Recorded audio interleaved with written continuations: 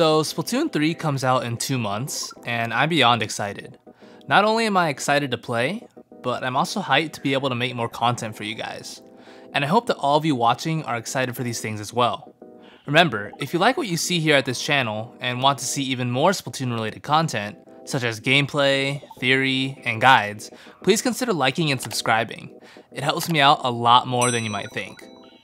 Anyway, as I was saying, the launch of Splatoon 3 is right around the corner. And while I am super excited, it's hard for me to ignore the fact that we don't know much about this game. Like, barely anything. Sure, we've had a few trailers over the past 2 years, and we've been getting drip-fed small bits of info via the official Splatoon Twitter accounts, but as a whole, for how close we are to this game's release, I'd say that we don't know enough. Now, am I asking for Nintendo to tell us everything about Splatoon 3 from the inside out? Of course not. I wouldn't want them to pull a Pokemon Sun and Moon with this game. But we do have to consider the casual Splatoon player and the common criticism that Splatoon 3 gets for looking too similar to Splatoon 2. For myself, and probably most people watching this video, Splatoon 3 does look like a significantly new experience. But to someone who isn't crazy about the game like we are, that might not be the case. And I think a large reason as to why that may be true is due to the lack of information that Nintendo has revealed about this game. And yeah, I know, a Splatoon related direct is imminent. Whenever that comes out, I'm sure we'll know a lot more about the game. But my point is that they shouldn't be saving all the big information for a direct that's gonna air 1 month before the game's release. In my opinion, I don't think that's a great marketing strategy. So in this video, I just wanted to go over 5 things that, in my opinion, we should know by now. All of these are pretty basic stuff, and I'm so surprised we know nothing about these yet. Let's start off with perhaps the most obvious one. Where are the ranked modes? And are there gonna be any new ranked modes? Now, I know what you're gonna say. Chase, it's so obvious that ranked is coming back. Nintendo doesn't even need to talk about that because they'd rather talk about the brand new stuff right now. And my response to that is, have you seen the information that we've been getting? When all we're hearing from Nintendo is updates on the new stuff that the in-game clothing brands are designing, it does make you wonder a little bit. But realistically, there's not a doubt in my mind that ranked won't be returning. However, what I am more skeptical of is the addition of a new ranked mode. Getting 1 or 2 new ranked modes was one of my biggest hopes for this game, and just thinking about playing a mode that wasn't in Splatoon 2 makes me so hyped. But given that we're so close to launch and we still haven't heard anything about this, I'm starting to think that we won't be getting one. At least not at launch. But let's hope I'm wrong about that. This next one also boggles my mind a bit. Remember the new Squid roll and Squid surge techniques? Well, if you don't, I wouldn't blame you, because we know next to nothing about these besides what we got in the initial reveal trailer.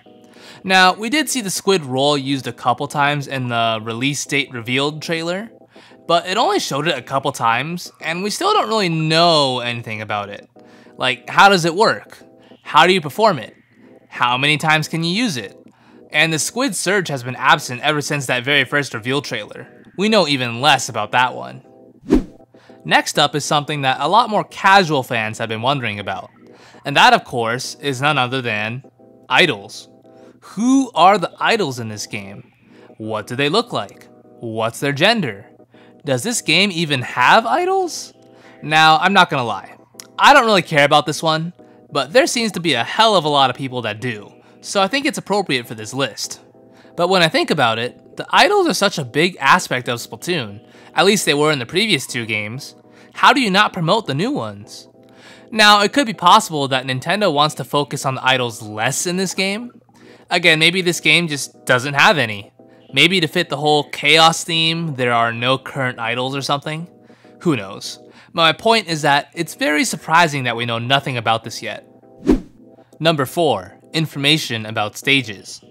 So, as most of you know, on the Splatoon Twitter account, we've gotten some updates regarding 2 new maps for Splatoon 3. Albeit very tiny updates, just showing us drone shots of these new stages without really going into detail. We haven't even seen any gameplay on them yet. But as of now, we know of 5 stages in Splatoon 3, 4 of which are brand new. The only returning stage that we know of at the moment is Museum D'Alfonsino, which in my opinion is a great pick for a returning stage. But here's the deal, Splatoon 2 had 23 maps when the game stopped getting updates.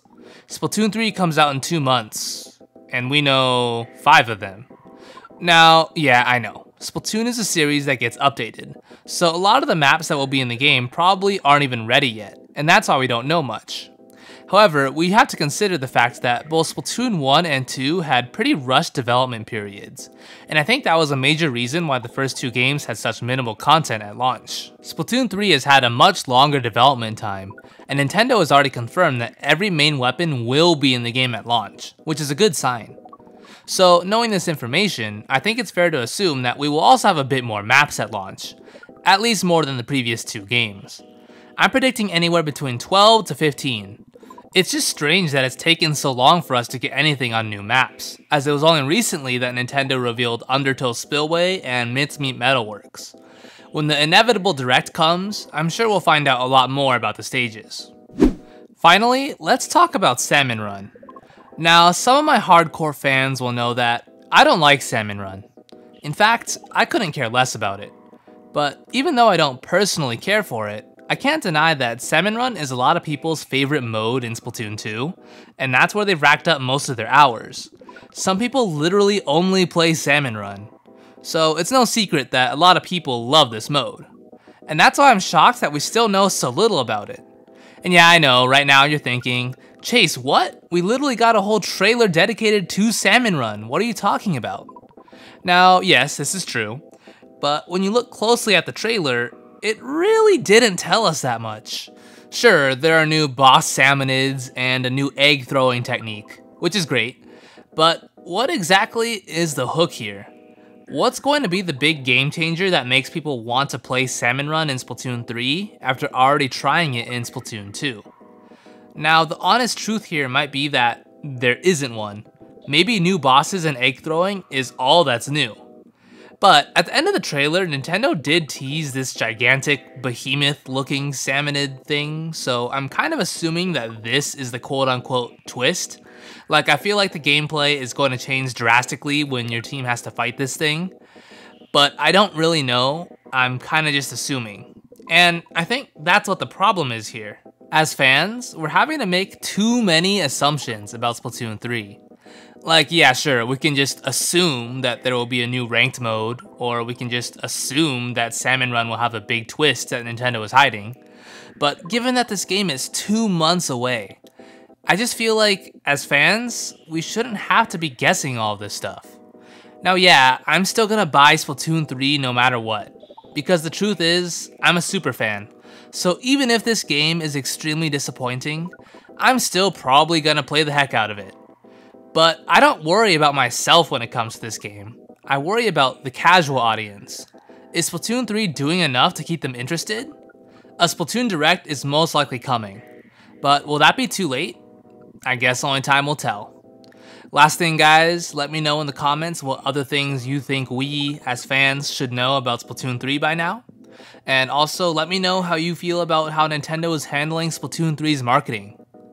With that, thanks so much for watching guys. I hope you all have a great day, and I'll see you all next time. Take care.